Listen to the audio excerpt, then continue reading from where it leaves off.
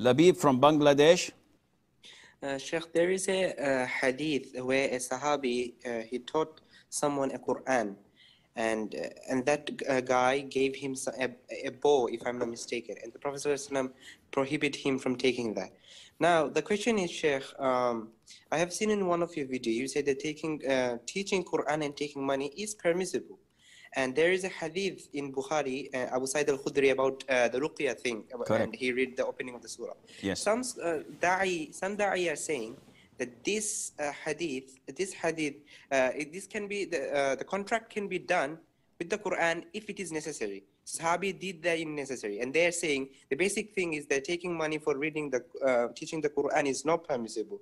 And they also say it's not permissible even for a da'i or a lecturer to contact, if he is being invited to give a lecture, he cannot contact like how much money he should get or not. So Okay. can you please clarify about this hadith? I will do that. Labib from inshallah. Bangladesh.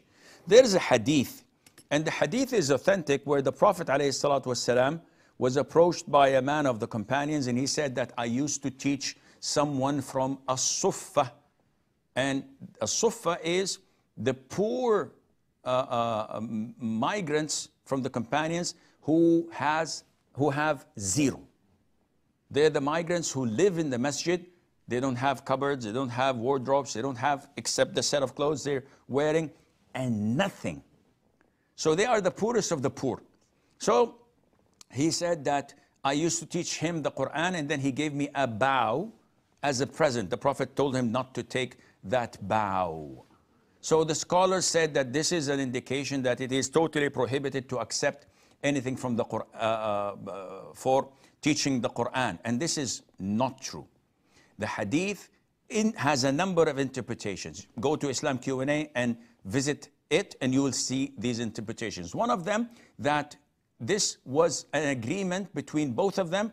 The man doesn't need the money, and the one learning did not give any commitment. So it should be for the sake of Allah. The Prophet is telling him what is best.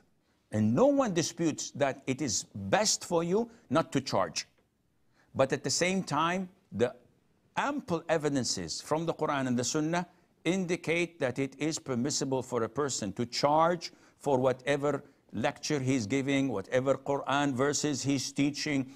Otherwise, people would not spread the word of Allah, in the sense, no imams would lead the prayer. No muazzin would be giving his full time for adhan. No teachers would be teaching in schools and universities. This is not a charity.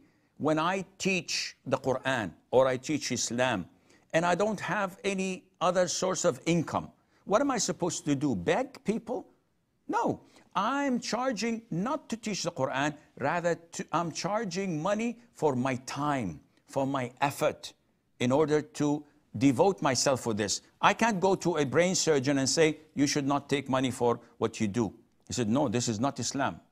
Anything goes. Islam, no. No, this is not true. The hadith you've mentioned of Abu Sa'id al-Khudri, the Prophet approved it, alayhi salatu wasalam, and said, give me a portion of it. The Prophet wasn't in need of a portion of it, of the 30 heads of sheep. Yet he approved that reciting the Quran as form of healing and charging 30 heads of sheep is totally legit. And the best thing to charge money for is teaching the Quran, as the Prophet said in this hadith. Wallahu a'lam.